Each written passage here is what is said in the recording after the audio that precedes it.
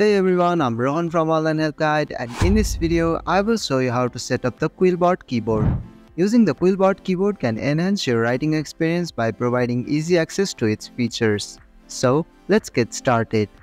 Start by opening the QuillBot app on your device. Now, tap on Setup Keyboard. Then, tap on Open Settings. Tap on the toggle switch to turn on the QuillBot keyboard. Now tap on OK to confirm. Finally, tap on Switch Input Method. Then select QuillBot. And that's how you can set up the QuillBot keyboard. Thank you for watching Online Help Guide. I hope this video was helpful. If it was, then hit the like button and comment below if you have any questions or feedback.